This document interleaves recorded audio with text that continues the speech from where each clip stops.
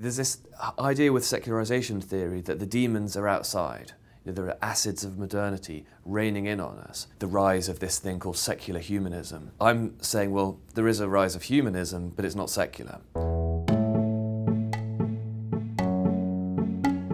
What I'm trying to address is what I call worldview thinking, which goes back to people like Abraham Kuyper in the early 20th century, the Dutch Calvinist, more recently Francis Schaeffer, who've kind of armed the Christian right with a sort of discourse of negation. This way of thinking is to sharply define Christian thought or biblical worldview from modern thought. You have one worldview, we have another. The New York Times had picked up on this in Sarah Palin's vice presidential campaign of 2008, saying, well, it's all right not to know about the world as long as you've got a worldview. You put 3 Christians in a room and ask them to debate a particular issue, you'll have a lot of variety, whether there is such a thing as a worldview that's going to emerge from that.